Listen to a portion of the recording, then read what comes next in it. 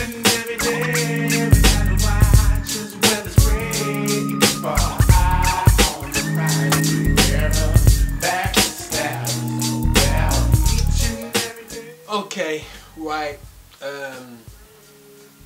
I'm back. I know I'm doing the loads in one day, but I've got a lot to, you know, be real, tell the world, tell the camera, tell myself, you know, about, you know, the realness of the industry. And I think that what I found over the years, over the many years in the gospel industry, is that it's a tough process. It's a process where you get to meet a lot of people that you love at one stage and then you don't love at another stage. And I'll be real, man, you know, you have some hard times, and you do, and myself and ourselves, we do things that are not right, you know, because we make mistakes, you know, we screw up, we do things because of fear, we mess about, and you know, you know, we're not perfect, no one's perfect, you know, but one thing that's come to like a couple of issues, you know, is not just about myself, but about how other people are affected. And I think that no one tells people what it's like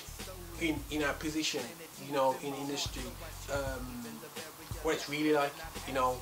People see the hype, people see the events, people see the millions of Facebook friends, the tweets, and everyone going, oh, you this, that, and you never see the fruit of it, yeah, but they don't know the pain, you know, and not just talking about the pain of the event, but the pain that you have with different characters and different people.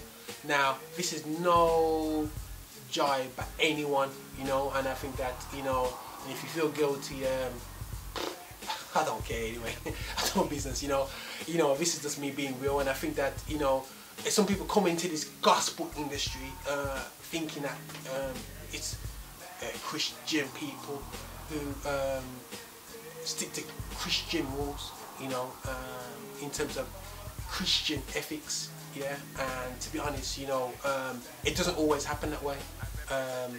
You know, you get, I think the best, and I think the clever word that came up with in my head, this is the cleverest word I can think, because I'm not really good at words, is misrepresentation, yeah?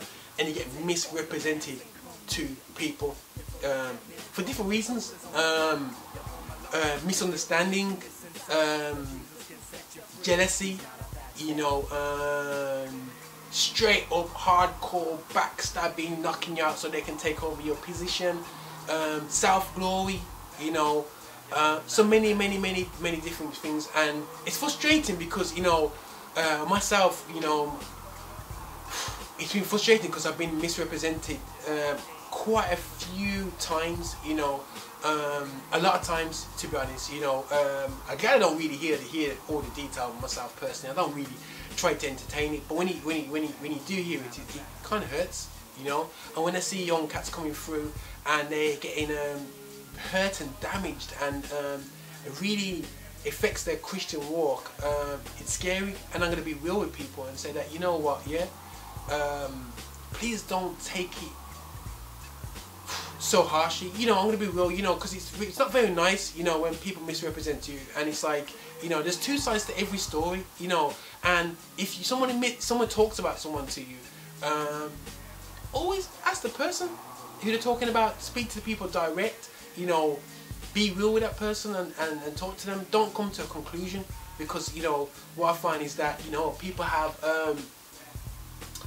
so much to say based upon a part of the truth. You know, we all talk about you taking one verse out of a chapter and totally misinterpreting the whole scripture just because you take the little verse out, and we don't like it when Christians do that. So why do we like it when we do that to each other? Yeah, so yes, you can be real and have a giggle about my hairstyle, my lips, my nose, or yeah, you can have you can giggle about, oh, GLI is whack. Yeah, fair play, that's your opinion, that's fantastic. But when you deal with people's character and really go down deep, I think that's totally, personally, I think it's unfair. Unless, you know, if you're not prepared to say that to my face, or you are not prepared to sit down with me and talk to me about it, or talk to you about the person that you're talking about, it's cool. But I would say my encouragement for anyone who's faced that, who's been misrepresented to other people and very frustrated, going, oh, these Christians, I can't believe it's God, why has this happened to me? Get over it, it's going to happen. Yeah, just get out here. It happens. It happens when you're successful. It happens when you do things good, and when you do things good for the Lord. Expect these things to be happening, you know. And you know, and all I can do is encourage you to hold down, hold the fight. And yes, you know, the journey is not completed after 2 seconds. It's actually, you know, after a while, you know, after the years, the truth comes out, and people come up to me before and says, you know what that person said about you wasn't what I've seen out of your character. So you just let your life shine, yeah? Let's keep on doing what you're doing. Keep focused. Don't worry about everyone else is saying. Even if I'm saying it, and I'll say it to your face as well, don't worry about it. You know what I'm saying? Even though I say, right, that hairstyle will not work, you know what I'm saying? But you know, end of the day still, yeah, and it works, I have to say, okay, cool, it worked. You know? So, end of the day still, yeah, Christ is here to judge us, you know what I mean? And at the end of the day, in our journey, so don't let no one hold you back for what God's called for you, even when you've been misrepresented badly. God bless you, and I hope this encourages someone to stay focused. We all have it, just keep it real, yeah? God bless you all. I'm out.